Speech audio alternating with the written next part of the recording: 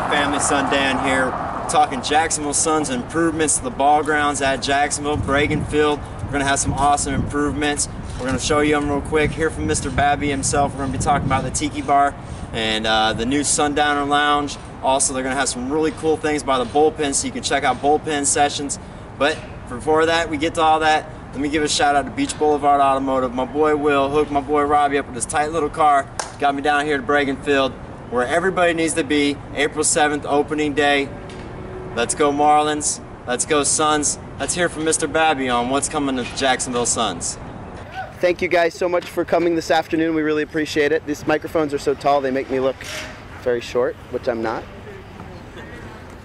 Yeah, it's great. Thank you guys so much for being here this afternoon, and feels like we could definitely play baseball today, which we'll do here 1 week from today with Florida versus Florida State. Really excited to see a packed house here next Tuesday for a big event, and we've got quite a bit of news to announce here this afternoon. And what I'd like to do is start the process is kind of working my way from your left, my right, across a series of different announcements and proposed improvements. But before I do that, what I'd like to do is talk a little bit about what all this means and what it's going to ultimately mean for fans of the Jacksonville Suns and for the baseball grounds of Jacksonville. Today, we are here to announce $1.8 million of private investment, private improvements into the baseball grounds of Jacksonville, working collaboratively with the city of Jacksonville, who's been just wonderful partners really since the first day that we got here. We're going to enhance this facility with a series of renovations that will continue to make it one of the most state-of-the-art facilities in minor league baseball. An amazing facility already with great bones and great foundation, great history. One of the most important things and most incredible things about this facility is it's consistently been ranked by Baseball America as one of the top 25 minor league ballparks in the country. And today, with the announcements that we anticipate making, it will continue to be one of the premier facilities in the country, and we think we're just going to make it even better. And again, a great testament to this community, its love for affordable family fun, and our investment. We've talked a lot over the last few months about what this new generation of Jacksonville Suns minor league baseball means in this community, and we've talked about the fact that while the team is here and while we're excited for great minor league baseball, everything that you knew the Jacksonville Suns to be will be fundamentally different, with an emphasis on fun. And part of being fundamentally different starts with having a world-class facility to be part of and to come to every day. And over the next couple of weeks, we're pretty excited about the work that's going to be done here. So let me start and walk you through some of these projects that comprise the $1.8 million of investment, tell you a little bit about why we're doing this and what it'll mean for fans. I also want to have some time to address any questions that you may have, and then certainly we'll have news releases and copies of all the renderings for the media, so you can take those back, and certainly happy to answer any questions. So to your left, my right, what you're seeing an image on the far left is the brand new Sundowner Lounge. The Sundowner Lounge is located, if you recall, just up the steps on the suite level. This was an area that folks love congregated. It's one of the only climate-controlled areas in the ballpark, air-conditioned, great place to enjoy and spend time a little bit out of the sun. But one of the challenges with the space was that you couldn't watch the baseball game. It didn't make sense to us that you'd have such a world-class facility but couldn't enjoy a cold beer and watch the game in a climate-controlled setting. And so working with our partners, who I want to thank, a number of them here, and I'll list them at the end, all Jacksonville local partners and construction that's been worked on and been focusing for weeks and months on this project. The Sundowner Lounge wall has come out, and you'll now be able to see in the far left photo a rendering of what the new Sundowner Lounge will look like. It'll be a world-class event space, as I said, climate-controlled with views of the entire facility, and obviously a bar and lounge area. And for those of you that are wondering what that means for the area that was the old press box, we have consolidated the press box for baseball, but for other events that we hope to host here, large city events, Florida State, that space will continue to be used as a great expanded press area, as it always has. And for our partners, the Armada, they'll continue to use it as a press area as well. So it has a convertible space that for baseball we anticipate using as a new client entertainment area. Perhaps one of the best parts of the Sundowner Lounge is it'll be free for fans this year to use it and to come up and enjoy it. just with a ticket to the ballpark, which costs just $5, $9 for a reserved seat. You can come up and take advantage of the Sundowner Lounge and have a great time with your family, friends, and work colleagues as you sit back on a hot night and enjoy a Jacksonville Suns game. To the right of the Sundowner Lounge is a rendering of our new suite level. All 12 suites at the baseball grounds have been completely gutted, renovated, recarpeted, repainted, new televisions, cleaned, new cabinetry. I want to thank our friends at RS&H for their incredible work in guiding us through that project. And a number of folks from the design team of RS&H are here today. We wouldn't be here without you, and we're just very thankful for your partnership and support.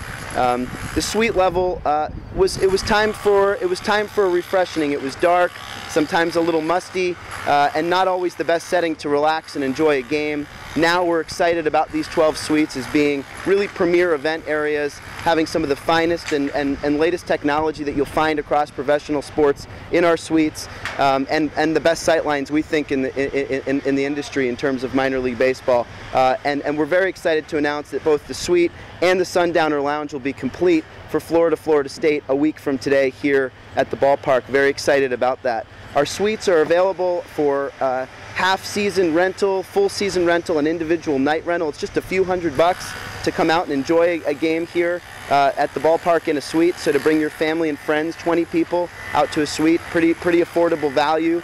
And we even have a 40-person double suite, which looking forward to entertaining folks as well. All freshly renovated with a whole new culinary menu that we'll announce as we get a little bit closer to opening day. So that gives you a little bit of flavor of our suite level.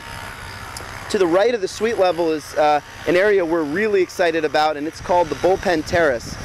Lifting a concept that we effectively called Duck Row back in Akron, Ohio. We went back to our partners at Four Tops and reinvested back in a swivel seat. This is a mesh back seat product that swivels from left and right, a drink rail in front of you, and a wonderful view. We call it really our version of courtside seating, seated right here behind you on the third base side behind the Jacksonville Suns bullpen. You'll have the opportunity to have incredible sight lines, and as we like to say, you'll be seated closer to the third baseman than even the pitcher is. So when you're sitting in Bullpen Terrace, you definitely want to bring your glove to the game. It'll be a great experience. That's a group space, 55 seats. We're really excited about that location. Great sight lines to the facility, and we think a great way of taking what was already great sight lines and making it even better.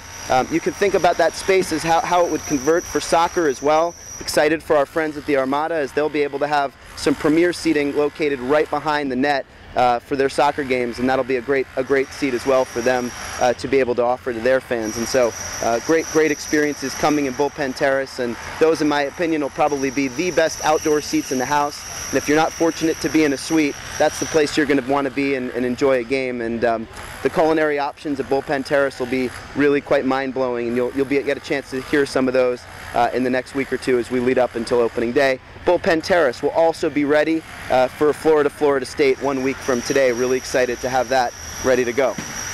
So that leaves one project, perhaps the noisiest project, and the one that we think is going to really revolutionize this ballpark and put us on the map nationally.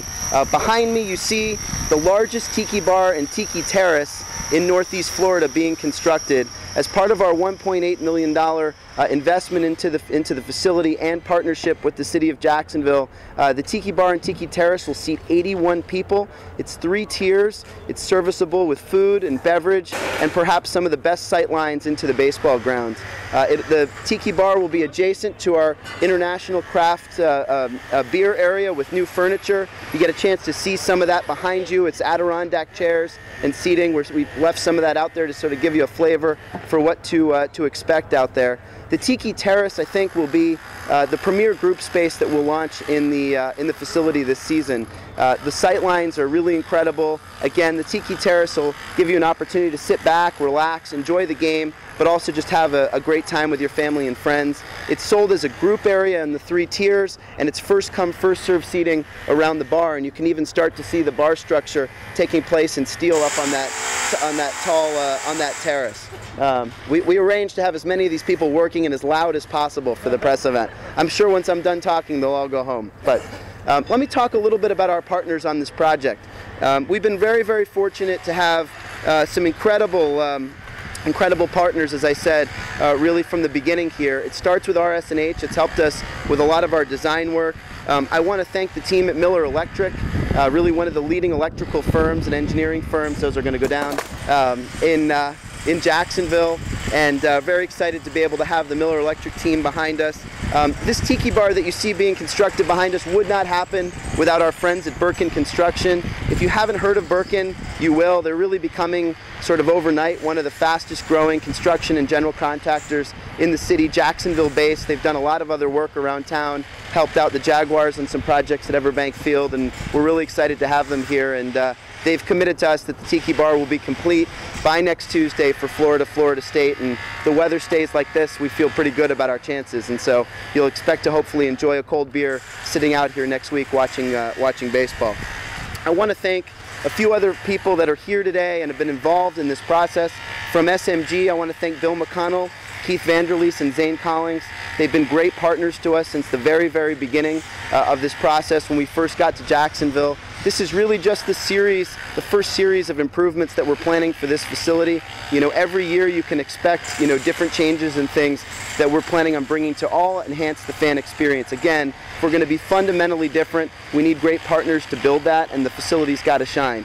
I want to thank Dave Harrell, who's been really my partner at the City of Jacksonville, really from the first day that I got here, Dave, and our first press conference. I want to thank you personally, and Joel Lamp and the city for being really just wonderful partners to us throughout the process. Alan Verlander, the team at the Jack Sports Council, they're going to be one of the city and the Sports Council will be two of really the great beneficiaries of some of these improvements as we continue to bid for more national events here at the baseball grounds and really utilize this facility in a much more expansive way, even beyond Jacksonville Suns baseball. You know, this year, between the Suns, the Armada, and special events, this facility will be active over 100 days. It'll be one of the most active centers of the sports complex, and without doubt the most affordable, with our tickets beginning at just $5. I also want to thank Chris Bolt from RS&H, who's here, Jason Rivera, who's one of the architects who's worked on the project from the beginning, a guy who we had to put on a plane from Akron, Ohio, just because we just couldn't undertake this, and he's really been, in some ways, an unstoppable force from the day he got to Jacksonville, and that's my friend Pete Popovic, who I don't think has slept since I signed the paperwork to buy this team. And I would be remiss if I didn't thank our incredible staff, where I try and get out as much as possible and thank our staff. They've got the hard work ahead of them in just 2 weeks here with baseball starting, and their endless hours. If you're a member of the Sun staff, just raise your hand. Harold Craw, our general manager, doing such a wonderful job of getting everybody in a great position to succeed here as the team arrives here in just a few days. And so we're deeply excited about what we're building. We're deeply excited to announce this $1.8 million of investment. We're really proud of our partnership with the city, and in the end, it's the fans that are going to benefit here on April 7th when they walk into opening day and see a whole new generation of Jacksonville Suns baseball. Again, really bringing affordable family entertainment to the community, to Northeast Florida, in a fundamentally different way. And we're just really pleased to be here and be a part of it, and we're excited, and in some ways just giddy. We can't wait to get started. So happy to take any questions.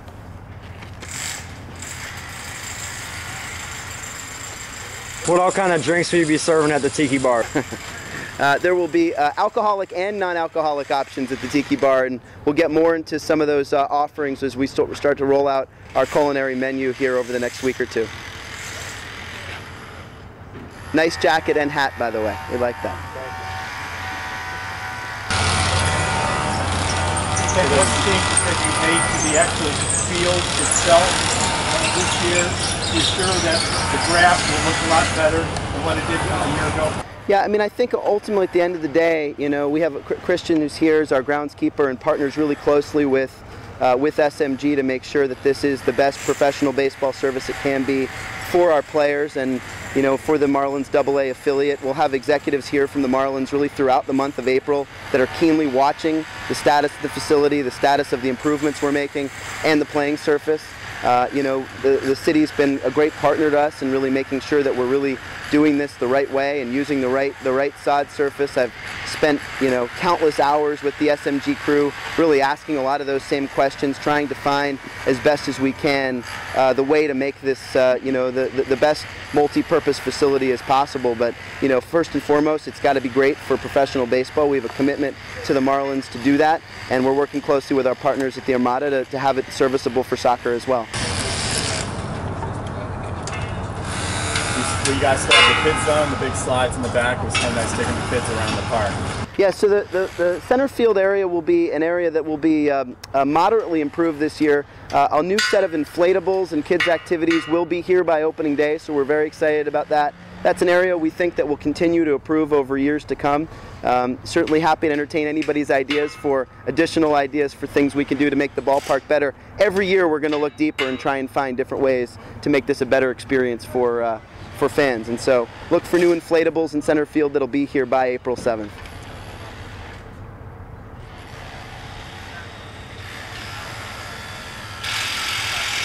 Any other questions? We really appreciate you guys coming down this afternoon. Again, baseball will be here in 1 week with Florida State. All the projects that we announced today will be ready for when the gates open next week, next Tuesday for that. And then a really exciting day planned for April 7th, opening day, or really the first new chapter in the evolution of this franchise as we take the field for the first time on April 7th at 7 p.m. So look forward to seeing you. More information is at jacksons.com. For the media here today, we have copies of the renderings for you that'll be available, copies of the release, and everything will be available online here just within a matter of minutes. And I'm happy to take some one-on-one questions from anybody who'd like to hang around, and really appreciate you carving a little bit of time out on a busy afternoon. I know a busy news day today to be here with us here at the stadium. So thank you so much for your time. That's right, Marlin family. That was Ken Babby, the new owner of the Jacksonville Suns, talking about the really great improvements of 1.8 million improvements they're making to what is already an awesome ballpark in Jacksonville. So we really hope to see everybody come up to Jacksonville this year. I know Chi-Chi's excited. She's got her little Marlin shirt on, ready to start seeing some baseball here at the ball grounds. Like I said, August 7th. Opening day. Like I said, that Tiki Lounge's wall is going to go right up to the left field wall, so you're going to be able to hang out at the bar, walk right down, have your drink, and like I said, sit there and hackle the left fielder if you want to. But like I said, it's going to be a really great place to enjoy a game out there in left field.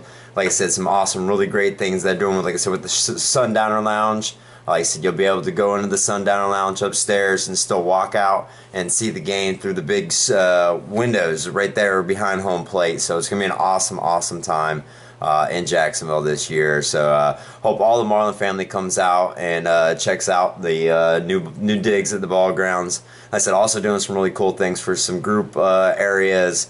And I said that's just phase one. Just phase one of the improvements. Like I said, there's a whole bunch of little pictures here that I'll be showing you on this thing that about the way this Tiki Lounge is going to look. Like I said, it's going to be coming around real quick. I will be back at Bragan Field for the Florida State game. I think we all know where I'm headed. Like it says, so we'll get another video then. We'll check out the Tiki Lounge because it's going to be ready for the Florida game. So we'll check it out. For next time, like I said, I'm Sons Dan. This is Marlin Family. Hope everybody enjoyed it.